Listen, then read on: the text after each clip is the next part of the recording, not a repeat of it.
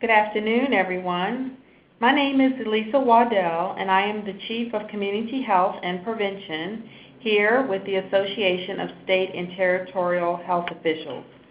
I would like to welcome you to today's interactive webinar, How State Health Agencies Can Partner to Increase Access and Coverage of Long-Acting Reversible Contraceptives for Teens and Postpartum Women. ASTHO, with support from the Health Resources and Services Administration, is working to highlight examples of Medicaid and public health partnerships. Since 2014, ASTHO's maternal and child health team, with the support of the Centers for Disease Control and Prevention, has been supporting a virtual learning community with several states to identify technical assistance needs and promising practices to assist current states and future states as they work to advance the increased utilization of LARCs, long-acting reversible contraceptives. ASTHO is currently in the process of identifying 6 additional states to participate in the immediate postpartum LARC learning community for a second year of this project. This webinar today features teams from 3 of the current states, Colorado, South Carolina, and Iowa, who will talk about their work in the collaborative and lessons learned. The objectives for today's webinar are as follows: to gain an understanding of LARCs, including the benefits for specific populations like teens and postpartum women, particularly in the immediate postpartum period. Describe the business case for providing coverage and increased access to LARCs. To understand the Public Health Department's role in increasing access to LARCs. And to describe how Medicaid agencies and public health departments have partnered to increase access to LARCs. We have an esteemed panel of experts that will be speaking with you today. Following my introductions, all of the speakers will present their slides. If you have a question, you are welcome to post it in the chat box on your screen at any time during the webinar. These questions will be used during the Q&A session at the end of today's presentation. You will also have an opportunity to chat any additional questions during the Q&A session. At the end of today's webinar, you will be directed to an evaluation survey. This is very important to us, so please take a few minutes to inform us about challenges and barriers that you are experiencing in your states in providing access to LARCs, and provide us with feedback on today's webinar as well. So our speakers today are Dr. Larry Wolk, Ms. Ellen Pliska, Ms. Greta Klinger, Ms. Giese, and Ms. Debra Kane. First, let me introduce Dr. Wolk. Dr. Larry Wolk is the Executive Director and Chief Medical Officer of the Colorado Department of Public Health and Environment. Before coming to the department, Dr. Wolk served as the Chief Executive Officer of the Colorado Rio, Colorado's nonprofit health information exchange. He was an executive with the Correctional Healthcare Companies, Blue Cross Blue Shield of Colorado, Prudential Healthcare of Colorado, and Cigna Healthcare. In 1996, Dr. Wolk founded the Rocky Mountain Youth Clinics, one of Colorado's largest safety net clinics and a national model for providing care to uninsured where he continues to practice medicine. Ms. Ellen Pliska is the Family and Child Health Director with ASTHO. She is responsible for managing federally funded budgets, projects, and contracts under the Maternal and Child Health portfolio of projects. She manages the ASTHO Healthy Babies Initiative and the Long-Acting Reversible Contraceptive Learning Community, which provides technical assistance to states and helps to facilitate state successes. Previously, Ellen has served as the Maternal and Child Health Analyst and a Senior Analyst here at ASTHO. Following Ellen, we will hear from Greta Klinger. Greta Klinger is the Director of Colorado's Family Planning Initiative at the Colorado Department of Public Health and Environment. She has spent the past 7 years working to increase access to family planning services in Colorado, specifically focusing on increasing use of the most effective contraceptive methods. Following her, we will hear from Giese. Giese is the director of the South Carolina Birth Outcomes Initiative and has worked in the private and public healthcare sector for over 38 years. She has experience in hospital, pharmaceutical, and state government settings, and she also is serving as an adjunct professor at the USC School of Public Health and in the Health and Policy program. She will bring a tremendous amount of Medicaid expertise to this discussion. And then we will hear from Debra Kane. Debra is currently at Centers for Disease Control and Prevention maternal and child health epidemiologist assigned to the Iowa Department of Public Health, the Bureau of Family Health in Des Moines. Ms. Kane is also an adjunct assistant professor at the Des Moines University College of Health Sciences. And Ms. Kane received her PhD in 2003 from the University of Illinois, Chicago. So we are very, very excited and pleased to have this panel of experts with us today. And we thank all of you for joining and participating in today's webinar. And now I will turn it over to Dr. Wolk. Thank you, Lisa, and good morning, everyone, and happy Monday. I was asked just to give a couple of remarks with regard to the leadership perspective on LARCs, drawing on our experience here in Colorado and why we initiated the work that we did here and what are some first steps to engage leadership and other stakeholders and what kind of lessons do we continue to learn along the way. I'm not going to steal much of Greta's thunder because she's the real expert, and I'm very glad that you'll all be able to hear from her with regard to the details of our program. But quite frankly, back in the mid-2000s, Colorado had a very high rate of unintended teen pregnancy, and also a very low rate of long-acting methods.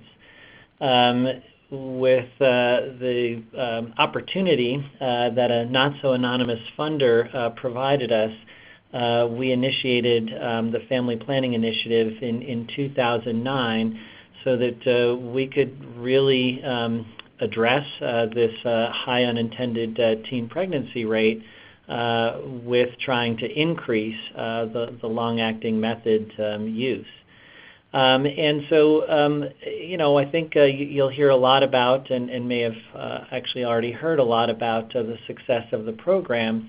But a couple of things as far as how to engage other leadership and stakeholders is, first and foremost, to really focus on the core, as we did here in Colorado, and that core really being the Title X funded agencies. Without that core, without that partnership, without really being able to utilize those experts, we wouldn't have been able to make the impact that we did. And so the funding that we had was provided to 28 different Title X funded agencies in more than half of Colorado's counties, but those counties really accounted for 95% of the state's total population and 95% of our low-income population.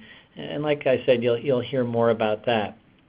The second piece was to really get tight relative to messaging, that this isn't really just about unintended pregnancies, but really the downstream effects of those unintended pregnancies. And very quickly, we included in our messaging the data and the statistics as it related to abortions and terminations and the significant impact that making available and seeing an increase in use of long-acting reversible contraceptives had on the abortion rates amongst this population. As well as then the third piece, which is the public costs, the cost avoidance pieces as it relates to Medicaid and WIC and other public assistance programs, because that then really allows for bipartisan support because you're touching on a number of issues that really appeal to both sides of the aisle. Having said that, as it relates to lessons learned and the messages themselves, I certainly observed a shifting in how critics would try to take the program down or belittle or demean the program. The first of which is the argument that these are abortive fashions, if that's even a word, and that LARC really contributes to abortions rather than prevents them. And thanks to strong clinical support and really drawing on evidence, we were quickly able to address that and take that message down. So the critics then shifted to an ACA-like message, saying, well, we're already paying for the ACA and Obamacare, and these things should be provided as part of that. Why do you need additional funding, and why should we be paying twice? And so I think you'll hear from Greta some of the reasons that we talk about with regard to public and private insurance coverage and some of the issues that I think we've all faced as it relates to, one, not everyone is insured or insurable. Two, even if you are insured, obtaining confidential services is not something that insurers are often able to accommodate, and so there has to be some sort of mechanism or opportunity as a result of that. And so there's a number of challenges and arguments that have taken that down. We've heard the argument that, well, there's increased amount of sexual activity. There must be an increase in the incidence of sexually transmitted infections and diseases, and that simply wasn't the case and wasn't our experience here in Colorado. There's been no increase of reported sexual activity and certainly no increase in sexually transmitted infections. In fact, we've seen a decrease. So for us going forward, as we embrace the ACA and embrace this program and the results, we really feel there's a continued need for additional funding, primarily in three strategic areas. One is some sort of inventory program, what I call the VFC for IUDs program, where clinics outside of that core of the Title X funded clinics, but including them, as well as the rest of the safety net, is give them an opportunity to have some inventory program where you take the burden of pre-purchasing and stocking IUDs and long-acting hormonal contraceptives away through additional funding. There's still a training piece that we think is missing as it relates to, again, folks who are part of the safety net and outside of the Title X funded clinics, where pediatricians, family practitioners, other folks who are engaged and involved in providing primary care and services to this population need to be taught and retaught how to work with these type of contraceptives so it's as easy to implant and insert as it is to write a prescription for oral contraceptives or to hand out condoms. And then the last piece is a public education piece, which is, of course, core to public health with regard to dispelling the myths as it relates to IUDs especially, as well as the long-acting hormonal contraceptives.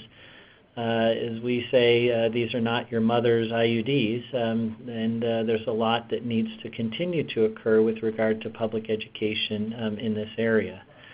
So those are just some of the nuggets and some of the pieces that Greta will now be charged with tying together as we get into her presentation in a little bit.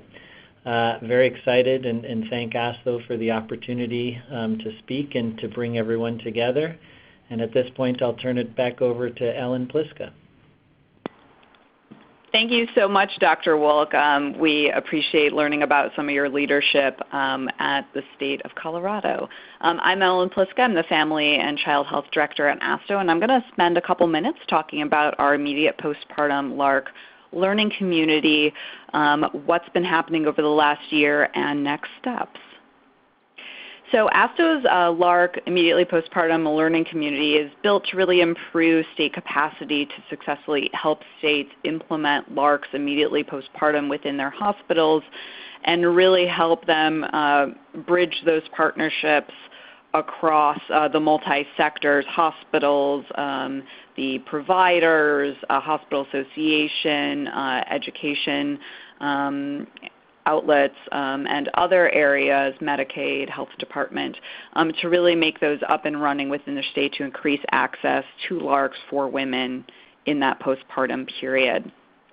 And what we're really doing as part of this learning community is facilitating state-to-state sharing, so getting states to really help one another move their policies and programs forward. We're providing some technical assistance, and that's around areas like improving their Medicaid policies, increasing training within their states and some other areas. And we are also helping states learn how to do this by developing state stories, tools, and toolkits around state solutions and materials. We are developing all of these based on key informant interviews, which we are doing with all of these states that are involved, and I'll get to that in a minute. We're picking up on those challenges and successes from each state to really learn about what's going well and how states can improve in certain areas. And then, as I said before, we're doing capturing those state stories, developing tools. We are also holding virtual learning sessions for each of those states, and we held 5 in year 1 and are planning 4 in year 2, and more on that in a minute. But in year 1, we did focus on training, reimbursement, and sustainability, consent, and stocking and supply, and we're looking forward to increasing those areas in year 2. We are working with the states that are on the map that you can see on the screen.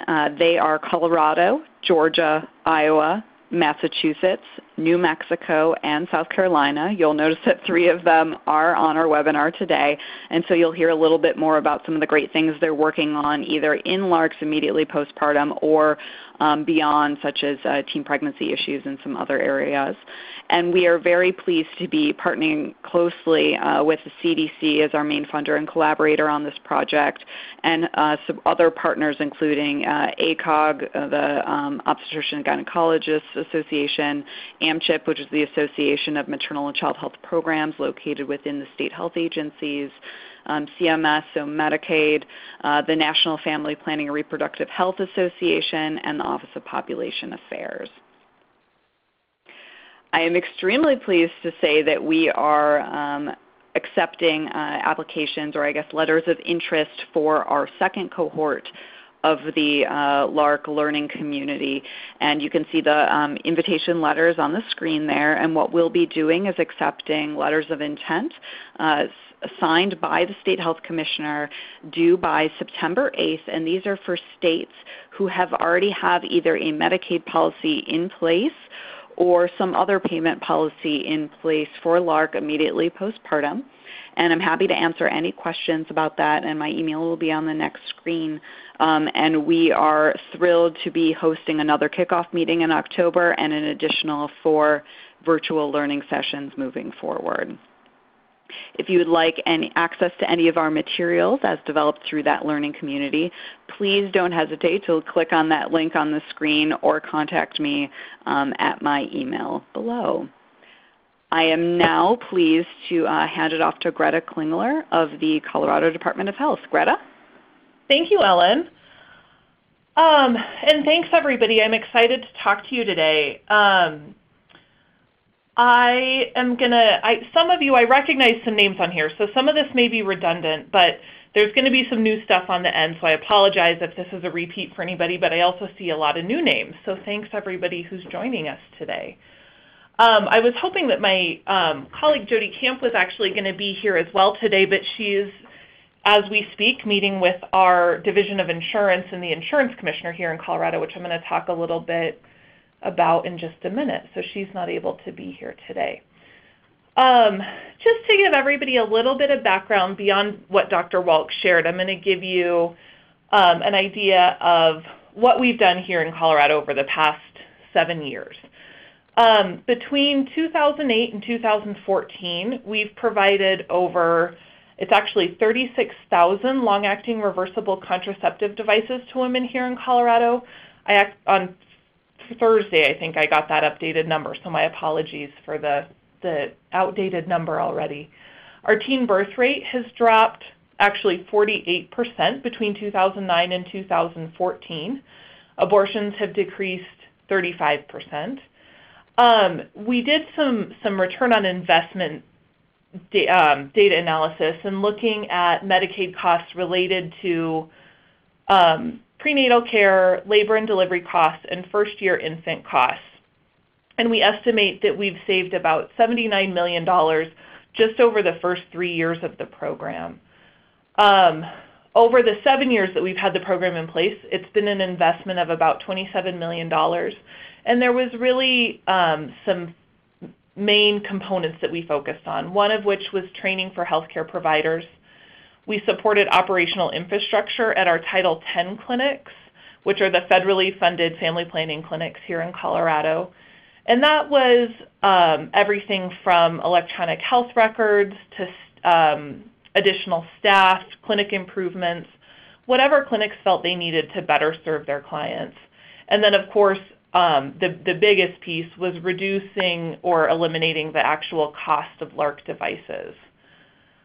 As Dr. Wolk mentioned, we received private funding for the initiative, which bolstered our existing state and federal family planning funding here in Colorado. And when we looked at provider training and public education, we wanted to make sure that we were increasing access to services and specifically focusing on increasing access to long-acting reversible contraceptives. We have a fantastic network of family planning clinics here, but just based on cost alone, they were really limited in what they were able to provide. The funding was provided by an anonymous donor. For the first 4 years, it was about $5 million a year, and then a little bit less in years 5, 6, and 7. And it was distributed to all 28 of our Title X agencies throughout the state. That meant we had services in 69 clinics. And Dr. Wolk touched on this as well. We were located in 36 of the 64 counties here in Colorado, but those 36 counties are home to 95% of our population. So while there are gaps, we do have reach to the vast majority of the state's population here. And just for some context, 42 of those clinics are actually located in local public health departments. The rest are a mix of hospitals, private nonprofits, federally qualified community health centers, and the like. This next slide will show you a map of kind of where our clinics are, and you can see the big green kind of bulk is there in the Denver metro area, and then we're kind of spread across the state throughout. And for those of you who aren't familiar with Colorado, the Eastern Plains are all designated as either rural or frontier counties, which is even less population density than frontier. And then west of the Denver metro area, or the Front Range, is the mountains and the western slope. And those areas can be very, very isolated. And so we have some challenges getting out and making sure that we have access to care for folks in those communities. Just a little snapshot of some of the outcomes that we've seen. When we first started within our Title X clinics, we saw less than 1% of our young women ages 15 to 24, which is our primary population we serve, getting a LARC method each year. And now we're up to almost 10% are receiving one of those methods newly each year. Our LARC use among that same population was under 5%, it was just 4%, and we're actually now almost at 30% within our Title X population, which is just phenomenal. And one of the interesting things we've seen, when we first started, we had 44% of our Title X clients using an oral contraceptive method, and now that's down to just under 30%. And so what we're seeing is women choosing to move from less effective methods to more effective methods, which is great. And then for our teen fertility rates, looking at what's going on, in 2008 it was 39.6 births per 1,000 women, and actually in 2014 we're now down to 19, which is just a phenomenal drop for the state to see. We're really excited to see those numbers shifting. And what's also interesting is when you break them down, we're seeing the disparities between low-income women and higher-income women, or among minority populations and whites, lessen. So the disparities are shrinking, and all of the populations are coming closer and closer in line with each other, which is also great for us to see. And this is just going to be a graphic representation of some of that teen fertility data. You can see both the rates as well as the actual numbers of births on this slide. And I have to thank Sue Ricketts, who I think is on listening mode right now, for putting together all of this data and doing such a wonderful job helping us with the analysis and really looking at what's going on. Some of the other impacts we've seen beyond the teen birth rate dropping, as I mentioned, we've seen a big decrease in abortion numbers here in Colorado. We've seen our WIC enrollment drop following the same pattern as we've seen with these other data indicators, which was very interesting. And then we've seen this big Medicaid savings as well. What I really want to talk about with this is kind of all the administrative, payment, and logistical work that has gone into it. We've worked very, very closely with our Medicaid office here in Colorado, the Department of Healthcare Policy and Financing, and they've been key to this, not just to the success of what we've done, but really making sure that this is a lasting benefit for the women of Colorado. And I think the first thing that I really want to highlight as being important is building that relationship. We meet very regularly with the staff that kind of impacts our work most closely. And at the very least, we have a check-in call with them once a month. Sometimes they're 5 minutes long, and it's really nothing but pleasantries and how are you. But oftentimes there's questions on both ends that we're able to help each other out. And because we have that standing relationship, it makes it much easier when something does come up to reach out and get those questions addressed. And one of those examples is this cost avoidance data that we worked on. We were able to work with Medicaid, get some additional data, and have their folks look over our numbers and make sure that everybody was in agreement with what we were coming up with. We also had an outside contractor billing and coding specialist come in and develop a billing and coding manual for our clinics that kind of go through the ins and outs, not just of billing and coding best practices, but some of the particular nuances that are specific to Colorado Medicaid. For those of you that work with Medicaid in your states, you know that there's all kinds of state-specific issues and rules and codes that come into play to make sure that people are getting reimbursed for the services that they're delivering. And our contractor that developed that manual worked very closely with our partners at Medicaid to make sure that all of that was correct and that they were making the right statements. There's been wonderful leadership collaboration between Dr. Wolk, our executive director, and the director over at Medicaid. And it's so helpful to have that there and have the leadership that's able to step in when our program staff on either end is struggling with something and have that extra support there.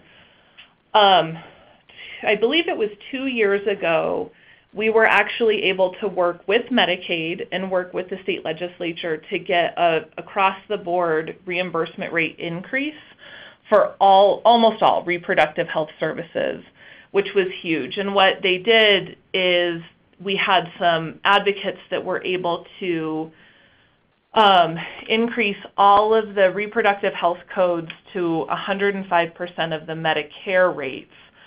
And in many cases, that was a really, really significant jump. And so it was a huge boon to both our providers as well as other safety net providers offering reproductive health services to get payment for services that's much more in line with what it actually costs them to deliver. We try to make sure whenever possible to have our Medicaid staff attend our family planning related conferences and meetings. We've had a Medicaid participant in the ASTHO learning community, which has just been fantastic. And we try to include them knowing that, one, it's an opportunity for them to see face-to-face the impact of their work, but also get questions answered and keep that communication going. So it's been really great. Several years ago, we brought up the issue of postpartum LARC reimbursement for hospitals, where it was, as in most states, the actual cost of the device would just be wrapped into the global labor and delivery rate, and hospitals were hesitant to do that and then eat the cost of what for them could be an $800 or a $900 device.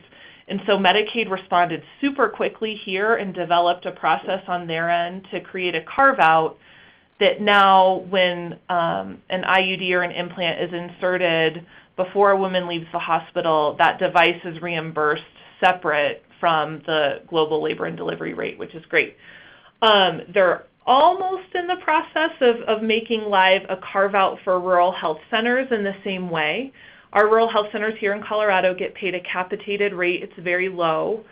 And for them to provide a long-acting reversible contraceptive device, they just can't. They lose so much money on it. And Medicaid heard that loud and clear here.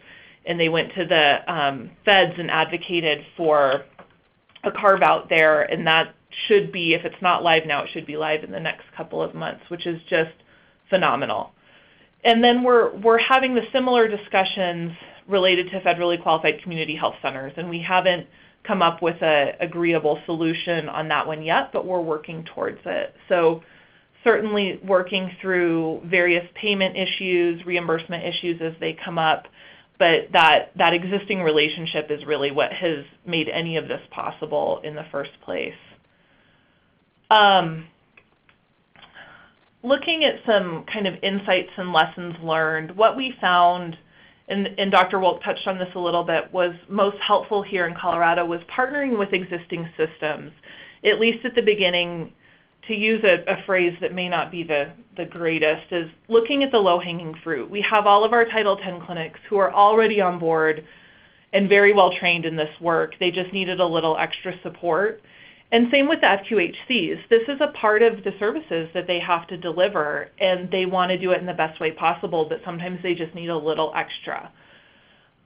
Within those clinics, though, even the ones that were on board, champions are key to meaningful change and making sure that there's someone with some influence and respect in that clinical setting that can really help push, support, and advocate for the changes that are necessary, whether they be on the business side, whether they're on the clinical protocol side, or whatever it might be. They're really key to making sure that there's meaningful change there.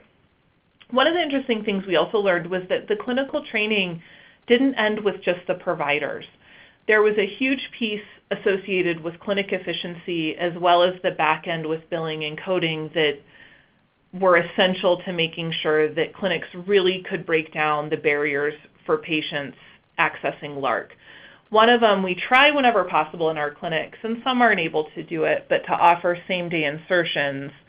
And that changes the way a clinic is going to flow. It changes the scheduling pattern and what the staffing looks like, and making sure that everybody from the front desk staff to the MAs to the RNs, everybody who's there needs to be on board.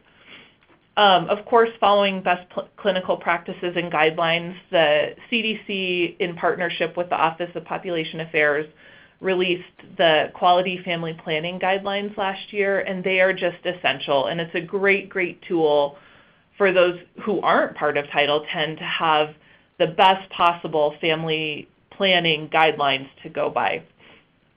Data is always great. I think we learned along the way. We were set up initially to collect a lot of really good stuff, but we definitely learned along the way it would have been nice to have some other things. So I think being able to have some foresight and make sure that you're collecting the data that you need is always helpful. And then being able to look at it and use it on the back end is also key to helping make the case. Making sure that we're able to increase access to all LARC. And that means in all clinical settings, as I mentioned, same-day insertions. Cost is really a huge piece, and that's a huge piece for the patient. It's also a huge piece for the providers. And that leads us into coverage by payers. And the Affordable Care Act has certainly increased access hugely. But as that gets implemented and we have more and more people with health coverage, we're having to face other issues and making sure that everybody truly has the access that they're legally afforded. And so part of that is increasing knowledge among clients, what they're entitled to, what they have access to. And we found that word of mouth is really invaluable, but they also there's a lot of education that needs to be done in terms of understanding their coverage, how to access services. And so I do have to also call out here in Colorado, we are very fortunate to have incredibly supportive minor consent laws. Minors here in Colorado of any age can consent to reproductive health services without their parents. And that's huge. And that leads us into the confidentiality piece. And with insurance expanding and more young people covered by their parents' insurance plans, and also adults who might be covered by a partner's plan who are coming to seek services that they don't want anyone else to be aware of, they're sometimes afraid of insurance communication going home and disclosing what's happened. And so we're working with the Division of Insurance right now to try and address that here in Colorado. But that's kind of a snapshot of what we've done. My contact information is there, as well as Jody's. You're welcome to reach out to any of us if you have any questions or anything like that. And I just want to thank you for your time and giving us a chance to share our story. And with that, I'm going to turn it over to Giese in South Carolina. Thank you, Greta, and thank you particularly to Lisa and Ellen and Courtney for allowing South Carolina to get to shine a light on what we've done in the state, particularly looking at how we became the first state in the nation to pay outside the DRG under the Medicaid policy, and then also what we're doing now to promote more utilization, to help our providers and also help our moms. Next slide. So there is little South Carolina on the coast in the red. We have about 4.5 million total population with a Medicaid population of 1.3 million. We use this map to indicate the states in blue who have contacted us and asked us for assistance in one of the 8 different projects that we have that falls under the South Carolina Birth Outcomes Initiative. So we're very proud of this, and if you're a state that's still in white, give us a call, or if you're in blue, we'd love to talk with you again. Next slide.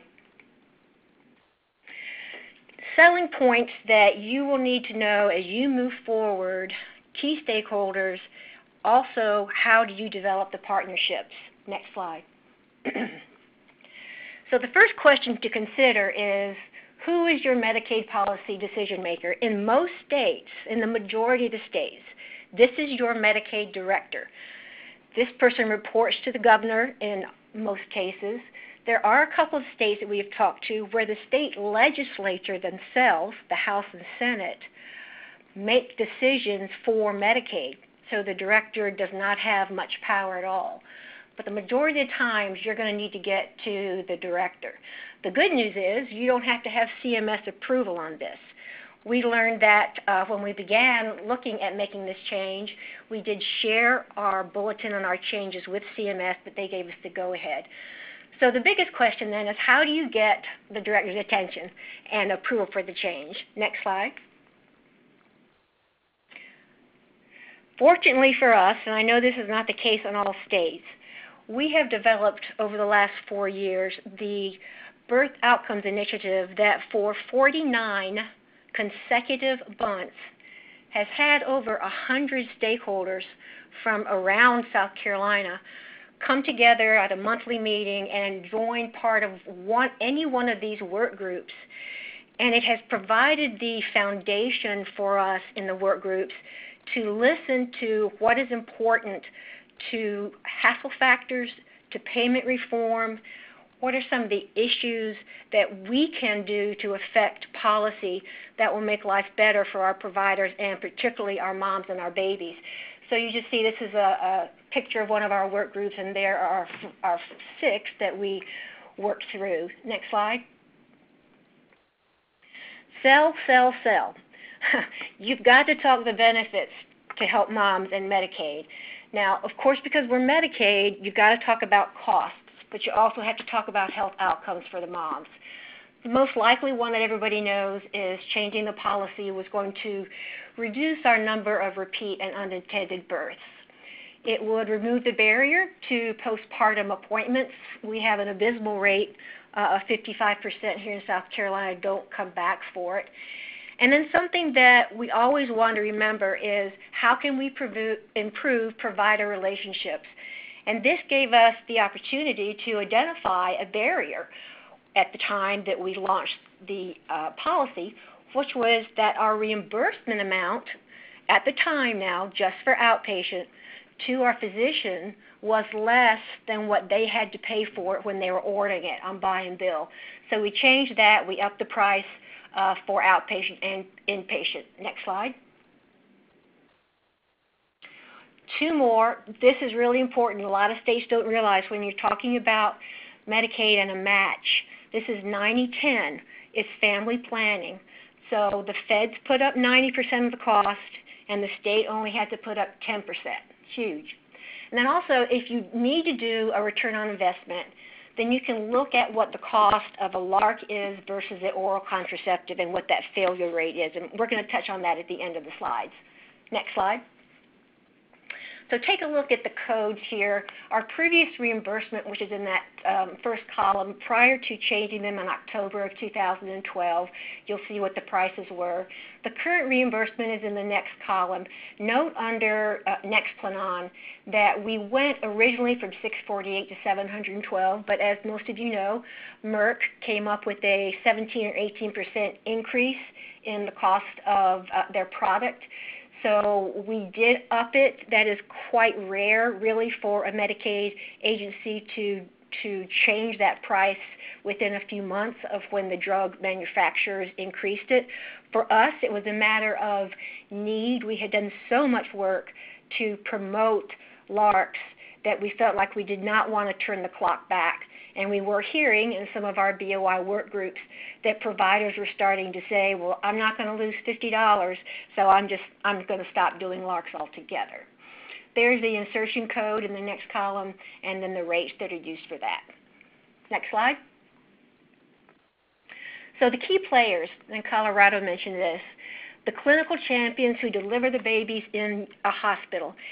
In South Carolina, about 65% of our practices are owned by the hospital, and that is increasing. So if I am a physician or an MFM, OBGYN, excuse me, and I go to the CFO and the CEO of the hospital and say, I deliver babies here, I want this to happen, it is going to happen in a lot of cases, but you've got to have those champions. The nurses on the floor are key. They're going to help get what we call the tackle box ready for insertion that can be done within 5 minutes. The pharmacy department, they've got to understand how they've got to have the LARC on the unit. The claims department, utilizing your Medicaid claims and outreach staff. And then also the managed care medical directors. They will tell you that they need 90 days to get their payment system ready if they're going to copy our fee-for-service policy. Next slide. So because we have 90% of all of our births, Medicaid births in the state, are covered under one of 6 MCOs, we are very in tune to keeping them abreast and keeping them at the table. They also attend our BOI meetings every month. The cost for the device, the insertion, and the removal are included in the MCO's capitated rates. And this is done by actuarially sound phenomenon that Milliman, our actuaries, put together. But there is no reason for an MCO in our state not to offer inpatient and outpatient insertion because they get it in their cap rates. So you'll see on the third bullet that white bagging, which I'm going to talk about, and the medical buy and bill, which is the old way and still a way to buy LARCs, as well as the inpatient, are available through the MCOs. Next slide. Lessons learned are always a good thing. The previous director in which I started the birth outcomes program here at the agency 4 years ago always said, Giese, tell the whole story, don't skip anything. So I want to tell you the good and the bad for us. Next slide. First of all, we went an entire year here thinking that we were reimbursing outside the DRG, and all of our doctors were very happy telling us that, until one of our largest hospitals came and said, we're not getting paid outside the DRG. Well, we would think that a hospital would know that prior to a year, but what that told us is we moved ahead very quickly in the Medicaid world within 3 months of learning about this obstacle to actually releasing the bulletin and implementing the policy.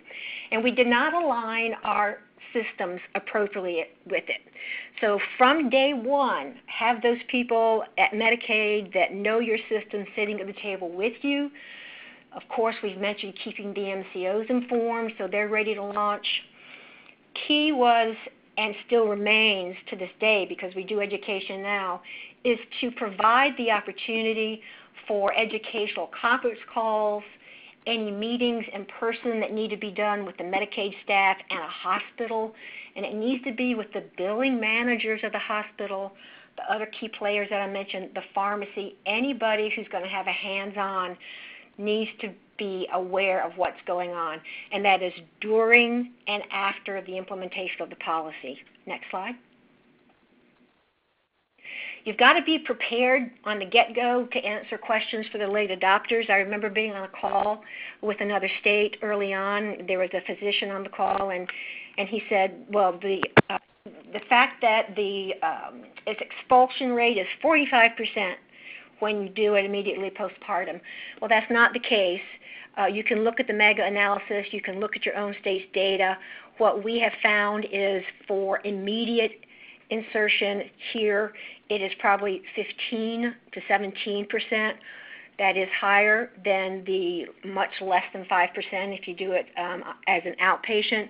But ACOG and CDC have promoted inpatient insertion, saying that that risk well outweighs every other possibility. So keep that in mind as you look at anticipated thoughts of what people might say. Collaborating with other stakeholders, again, key for BOI to target right now for us those pregnancies of the teen moms like Colorado. And then also one of the things that has kept us from having really robust data at this time is because we have such a high infiltration of MCOs, we did not know that in the 146-page contract that each of those MCOs signed, that there was an opt-out, that they did not have to fill in that field outside the DRG, which of course you have to when you're billing for the LARC. So we changed that. When we currently learned about it, 90% of one of our plans was filling it in all the time, and another plan was doing it 10%. Next slide. So a couple of things on our inpatient numbers and then our white bagging percentages, and I'll go into the policy in a second. Next slide. We have gone basically, and this is fee-for-service and MCOs, even though we have transitioned now to the fully capitated, we still are about 10% fee-for-service. We will always have a fee-for-service component here in South Carolina. We have gone from 0% of inpatient insertions to now about 16%. We think that's pretty great in a short period of time. We would like to see that higher. Next slide. This looks specifically at white bagging. This has been a phenomenon for us in I believe it was March of 2000 last year. So we've got about 15, 16 months under our belt. We released another bulletin, another opportunity for the providers to not have to put that money up front when they wanted a LARC. And I'll go into that. But here is right now, as of June 2015, we've had a shift in the way that our providers are ordering these LARCs. This is outpatient only. You cannot do specialty pharmacy in inpatient. But right now, 36% are ordering it through the white bagging, that is a pharmacy term, process. Next slide. So here is a little bit about the bulletin, why it's helping the providers. Next slide. We will reimburse that is we as in Medicaid being fee-for-service or managed care, for outpatient LARCs, when you bill it through either our PBM, our pharmacy benefit manager for fee-for-service, or one of the 6 specialty pharmacies for the MCOs, we also continue to allow for the buy and bill benefit. How this works is that the provider picks up the phone, calls, let's just use an example, CVS Caremark, and says, I have a patient, Medicaid patient, ID number 12345, and I want a LARC shipped to my office for Giese tomorrow. The specialty pharmacy bills the MCO or the fee-for-service for the cost of that LARC, so there's no money out of the pocket for the physician, and the LARC arrives the next day to the physician's office with that patient's name on it. So what we've found is that the providers only now have to bill us for the insertion, and this has helped with out-of-pocket money for their practice. And again, if you're in an MCO, you bill their pharmacy. Next slide. You can't double dip. You can only bill us for the insertion if you've used this white bagging policy. For us in South Carolina, this could vary depending on your state, but we developed a 30-day policy with the specialty pharmacy and with the provider. So the provider has 30 days after they get the LARC to insert it, or they just return it to the specialty pharmacy for credit. Our original review of our internal claims, that would be just for fee-for-service, show that this has not been an issue, meaning that the LARCs have been inserted. And that's probably kudos to the doctor's office, too, for increasing some educational opportunities to make sure the mom comes back. Next slide. So what are the cost benefits of LARCs versus oral contraceptives? And this is just a few slides. I can go in more detail if they're Q&A, but just to keep us on schedule. We wanted to see what, thank you for the next slide, we wanted to see what the cost is for an unintended pregnancy. And looking at oral contraceptives, again, this is particular to South Carolina, and our average net price for OCs is about $23. The average net price for a LARC is $581, and that includes what you see below, administration insertion. And this is key, but assuming that the patient uses that LARC for the full period of time which is indicated, look at the price per month for the OC at $23.38 versus the LARC at $11.57. Next slide. So we take it a step further. And again, our failure rate here for our 2 top LARCs, which would be Nexplanon and Mirena, are anywhere from 0.05 to 0.8. We do have all of the LARCs being utilized, however. And then if we look at what the weighted failure rate is for all of those LARCs, it's 0.15. We know from the literature that oral contraceptives have a 9% failure rate within the first year based on typical patterns. And we also know from the source at the bottom of this slide that the cost for an unintended pregnancy is estimated at $10,000. That's for a publicly funded birth. So next slide. We take all that into consideration now, and we add the cost of the contraceptive failure, and the LARC becomes even a better picture when you're looking at failed pregnancies. For the first year cost, including the cost of an unintended pregnancy, the failure rate for OC is $1,180 and a LARC is $596, almost double. Next slide. Last one is just to tell you very briefly about our strategic plans for BOI here as it relates to LARC. Obviously, we want to increase the utilization for inpatient and outpatient. Key is the partnerships that we've already established. We want to improve those and take an even deeper dive into see where we might focus some of our efforts. Very big here is the development of a LARC toolkit. This will be a distribution. Debra Billings, who works actually not with the agency but is on the phone with us.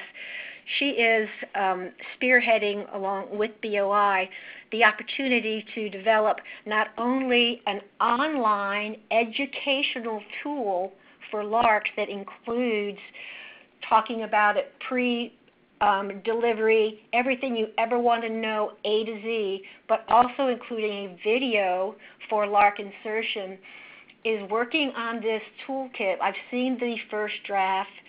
We're going to release this at our 4th annual BOI Symposium, which is here in Columbia in November. This will be free of cost, and stay tuned. Debbie and her teams are working very hard along with Monty to make this happen, so exciting stuff there. We also have the availability of a mobile 18-wheeler, which is why we call it the Sim Coach instead of a Sim Lab.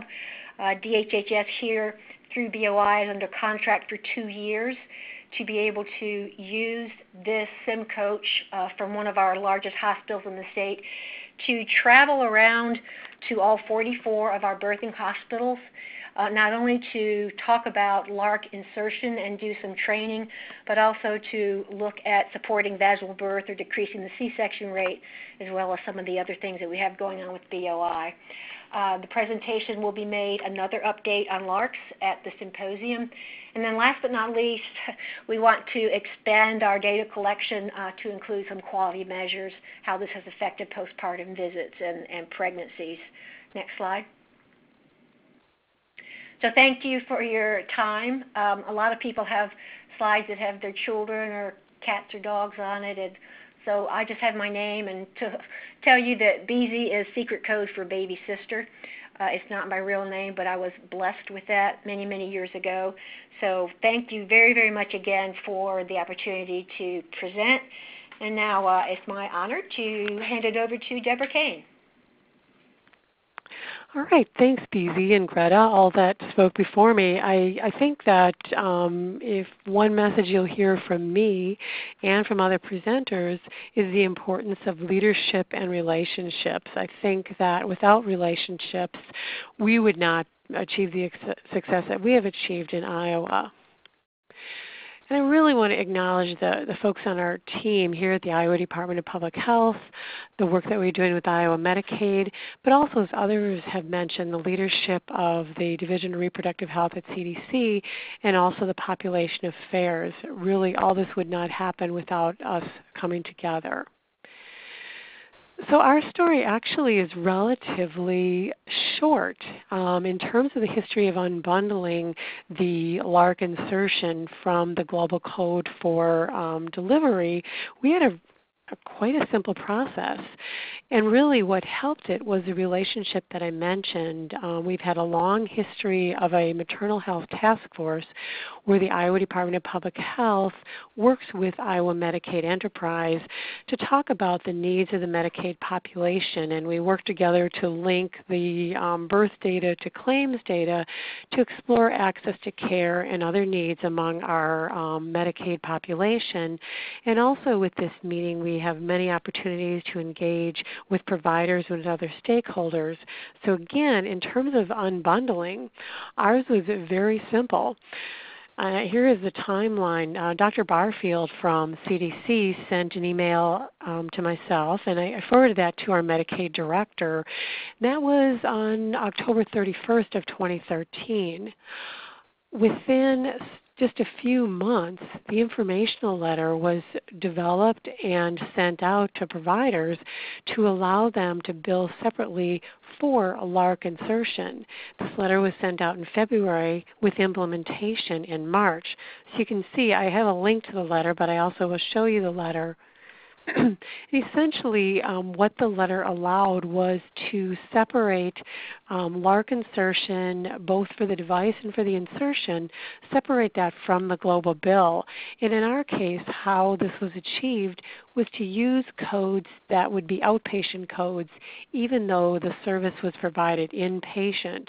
But as you can see, it was a very truly simple process of communicating, working with the Medicaid director, providing him with literature to support the decision, and also to discuss how this might be accomplished through the work that South Carolina does and that others have done.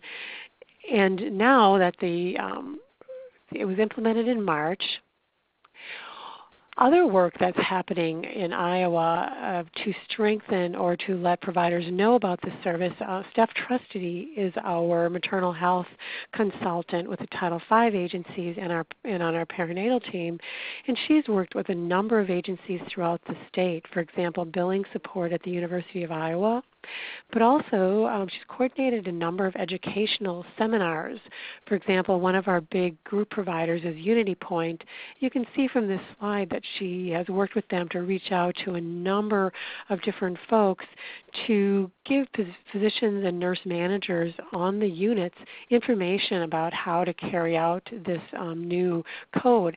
I think BZ really brought up a lot of good points in terms of saying there are many moving parts. Even though we have the informational letter and physicians can bill for this service, there are so many other stakeholders involved, the folks at the hospital, the pharmacy, so we are working on spreading the word. Steph also met with staff at the Spencer Hospital, which is one of our Level 1 hospitals, and their OB folks are very interested in implementing this service. But another thing that we're really excited about is the family practice residency program in the northwest part of our state, which serves maybe over 1,000 Medicaid moms a year, is very interested in immediate postpartum LARC insertion. So we've begun to work with them and to provide training. And I don't know about in other states, but a fair number of our families receive OB services from family practice. So we think this is a really wonderful connection to form and to increase capacity with regard to LARC insertion in the immediate postpartum period. So another thing that we've been working on is we want to see, are hospitals billing for this? Are they getting reimbursed?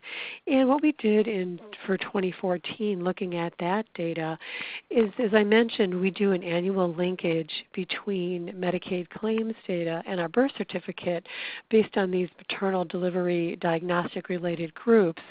And so we've added a request for immediate postpartum LARC insertion, the codes for that, to this request so we can look at deliveries, link that to the birth certificate, and get some idea of the characteristics of the women who are obtaining this service, but also to look at what sites are actually providing the immediate postpartum LARC insertion.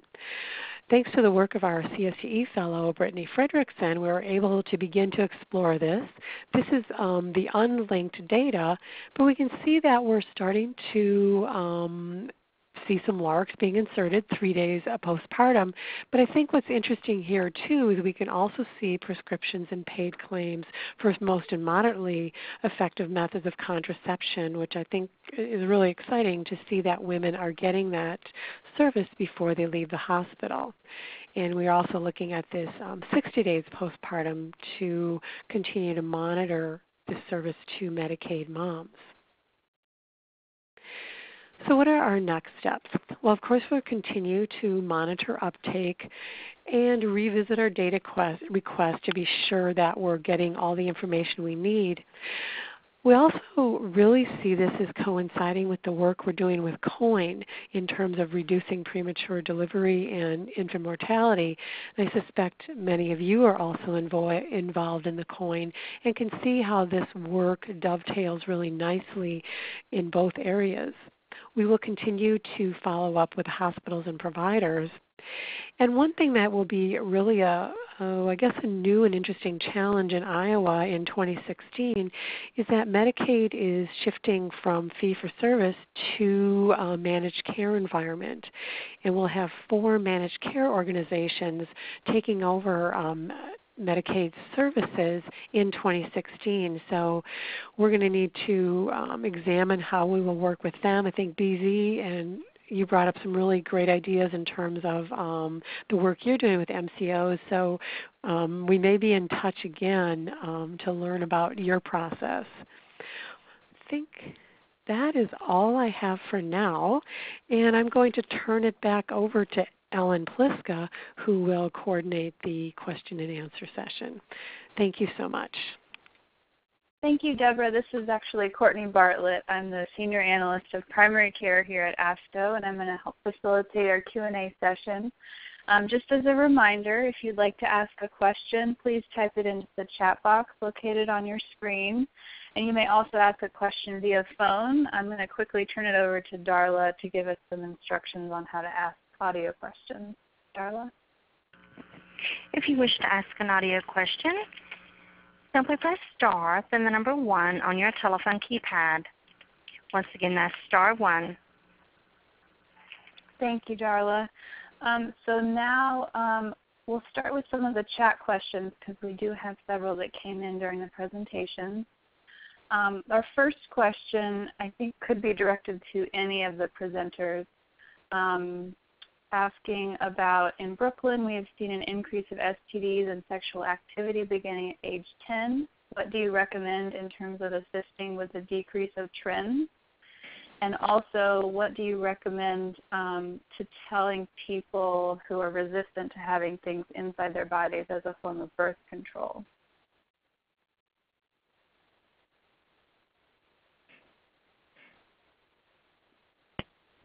This is Greta in Colorado. In regards to the second question, ultimately the bottom line is it's always about choice.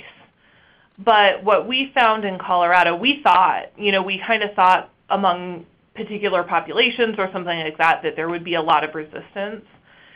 And when people have an opportunity to really understand their options and talk through and have all their questions answered, a lot of their concerns go out the window. But the bottom line is, too, a LARC isn't going to be for everybody. And so, again, making the choices available, making sure that they're making an educated, informed choice that's right for them is key. Thanks, Greta. We also have another question for Colorado. Do you have any data on LARC removals and or how long women are using LARC?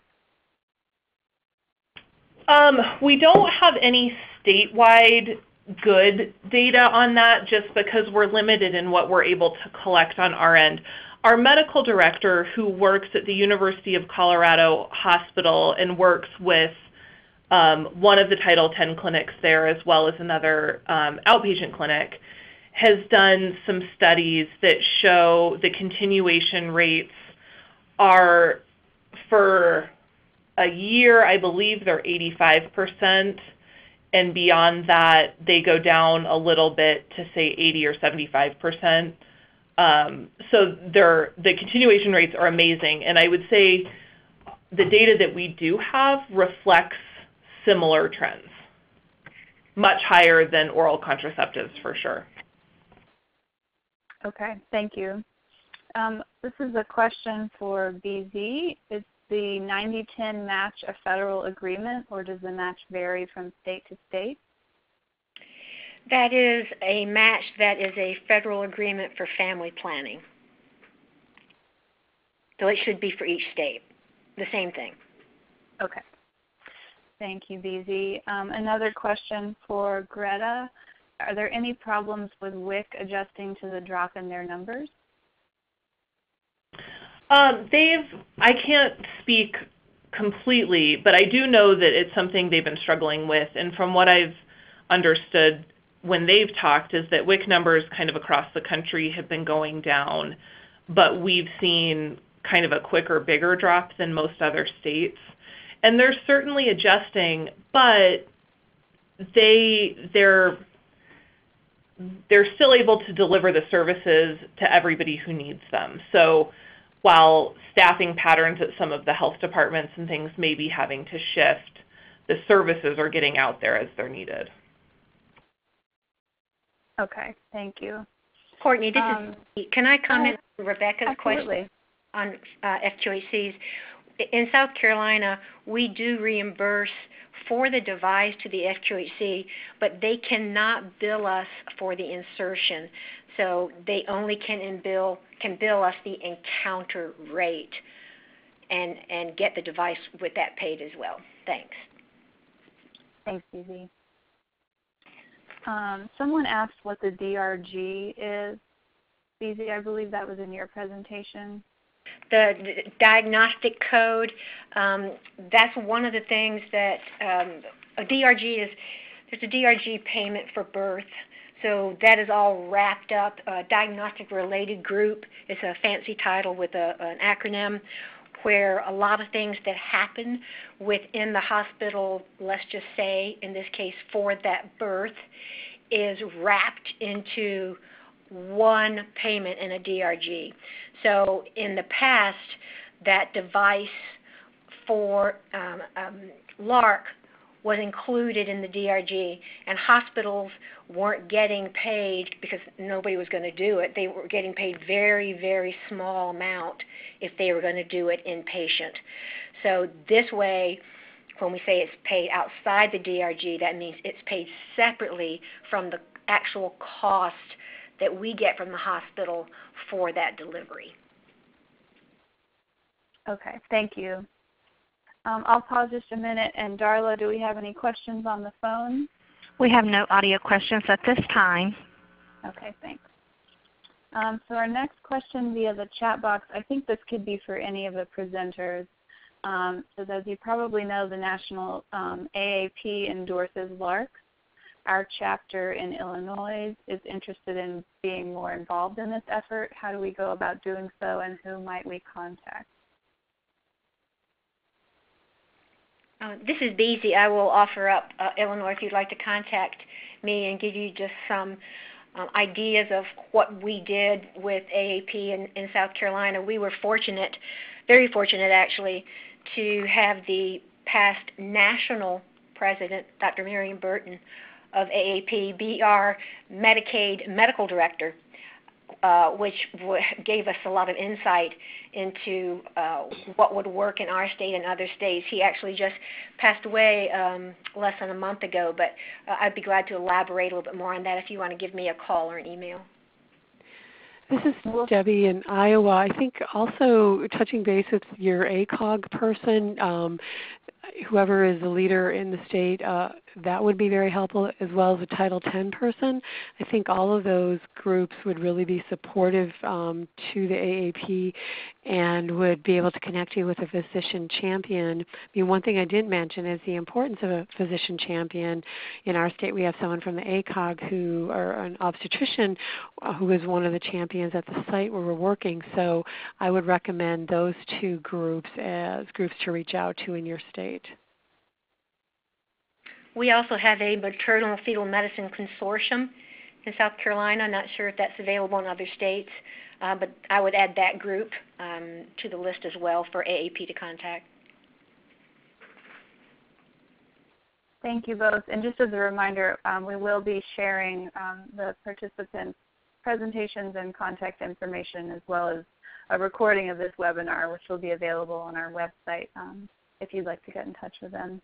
And I see Marina Chabot has her hand raised. Marina, if you have a question, feel free to press *1, and the operator will get you queued up. Or you can type it in the chat box. In the meantime, the next question is for Colorado. What are some of the data points you feel are most important to collect at the outset? It's been very, very helpful for us to be able to tie the patient demographic data to users. We can't tie it to insertions just based on how we collect the data. If we could, it'd be amazing. And then looking at what state data is available too has been really key for us. So making sure that we've added state-added questions about contraceptive use to our BRFIS survey for adults, and then it also gets asked through our version of the youth risk behavior survey. So those are two really helpful things. And then we use our PRAMS data and our abortion data and our birth certificate data a lot with all of this. But I would say having that demographic data tied to usage has really been key to what we've been able to analyze and knowing kind of where the trends are shifting and what we're seeing. So that's age, race, ethnicity, location, county of residence, that kind of thing. Thanks, Greta. Going along with the data topic, this is a question for all three of you. Are you adding a question to your PRAM to assess how often women are being offered placement of an IUD or implant prior to hospital discharge? Here in Colorado, we haven't talked about adding that, but it'd be cool to know. We haven't, this is Debbie in Iowa, we have not done that yet either, but I think that would be an interesting piece to examine also. And in South Carolina, to my knowledge, we will look at that as well. Thank you. Another question for Greta. Can you elaborate on the workarounds for the rural health clinic and FQHC encounter rates for LARC insertion reimbursement? Yeah. So I think Giese mentioned this a little bit too a minute ago. What we were hearing, so the FQHCs and the rural health centers get paid, regardless of what they do, a standard encounter rate. For FQs here in Colorado, I think it's usually around $150 per visit. For rural health centers, it's much lower. It's usually around $80. That includes any medication or anything that's dispensed at the visit. So for a LARC device, it technically would be included in that rate. And what we were hearing from providers was that they wouldn't offer them because they wouldn't get paid for them, and they just couldn't absorb that amount of cost. And so our Medicaid office here in Colorado was able to add, I don't know if it was through a state plan amendment or what the exact methodology was, and I could certainly find out and share that if people are interested.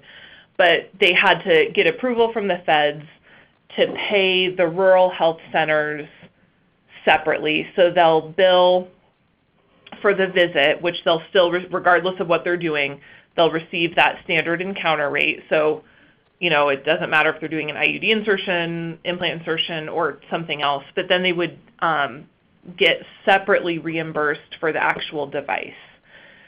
I think we would like to see the same process in place for FQHCs, and that does happen in some other states. Currently, our Medicaid office doesn't feel like that's appropriate for Colorado, so we're still kind of in conversation with that. But on the rural health side, they're able to do that, and I don't have the details on billing, whether there's a modifier or something that they have to add, or just whether the J-code for the device will trigger it automatically. So I don't know the details on it. Okay, thanks, Greta. Darla, are there any questions on the phone? There are no audio questions in the queue. Okay, thank you. We have another question. I'm not sure who this is for. Are those continuation rates just quoted for teens or for the 15 to 24 age group?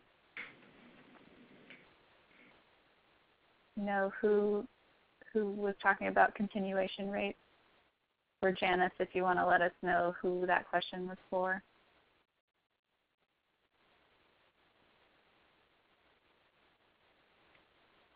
I think it might be for you, Greta. Yeah, I think that was me. The continuation rates are for everyone. The clinic where they were done primarily serves 15 to 24 or 24 and under, but it's for anyone who was there and received services. Okay, thank you.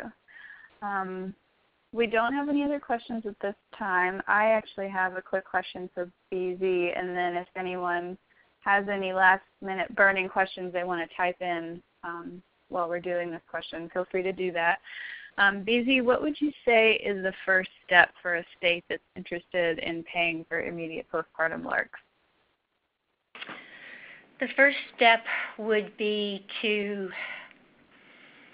get your ammunition together. I wouldn't go straight to the Medicaid director until I had some facts about what the population in the state looks like for teen pregnancies, what the costs are for pregnancies in the state, know what your percent of births are actually Medicaid, so you can talk about how your policy can affect that for the unintended pregnancies.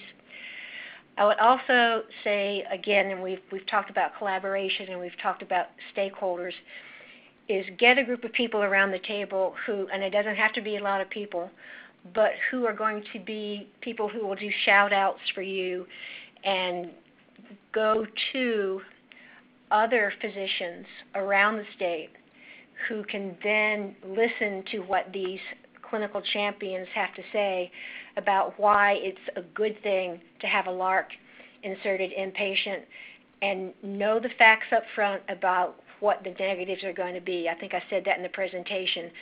But I will tell you from our perspective as a Medicaid director reporting directly to him, his time is extremely valuable, just like yours is. And our state, our budget for Medicaid is over $7 billion. So there's a lot to consider when you go and go fully armed with a small team. Thank you. Thanks, BZ. That's great. And when I was looking at that slide that you showed with the numbers, that speaks volumes. And I think being able to make the business case for it is such a valuable thing. We do have one other question. One of the presenters mentioned they are not covering an office visit and the insertion removal on the same day.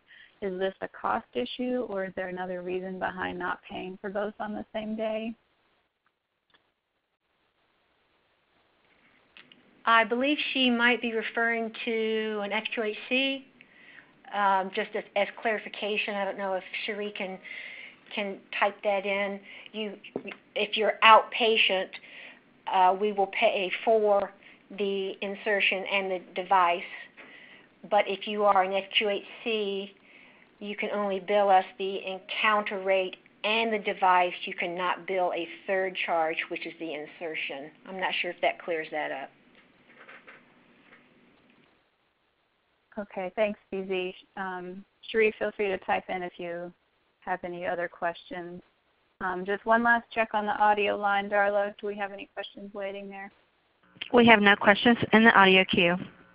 Okay, thank you. Courtney, if I may add just one piece of interesting information that other states might want to look at for their Medicaid policy. Absolutely.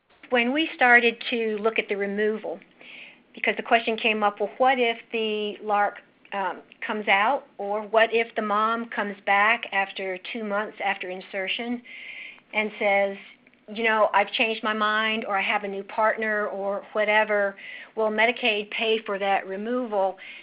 And if that same mom comes back, let's say 2 months later, and says, well, I've changed my mind, I want it back, will we pay for a second, et cetera, device? And we're looking at our policy to potentially change that, but as it currently stands, we do not have a limit on the number of LARCs that a mom can get or the removal. What we are focusing on is an improved educational aspect from the provider's standpoint to make sure that when the decision is made, it's, as someone mentioned earlier, it's the right decision for that person, and that we don't have that where Medicaid's paying for 3 LARCs for the same woman in a 1-year period. But that's just a heads up as you develop your policy plan. You might want to make sure that you either have a limit or draw some sort of limits around just how much and how often you will insert. Thanks. Thanks, BZ. It looks like Cherie just chatted in just to confirm you're able to pay the office visit and E&M code and the J code and insertion on the same day. She says that they are paying for all three, so just wondering if you have any guidance. For us, we are paying for the office visit, the E&M code, and the J code, and the insertion. That is correct. For South Carolina. Okay. Well, it looks like we don't have any more questions, so I want to thank everyone again for joining us today. As Lisa mentioned earlier, you will be immediately directed to an evaluation at the end of the webinar. And we ask that you please do fill this out, as it provides us with very useful information for our future projects. I'd like to sincerely thank HRSA for sponsoring this webinar, and also our speakers, Dr. Larry Wolk, Ellen Pliska, Greta Klinger, Giese, and Debra Kane.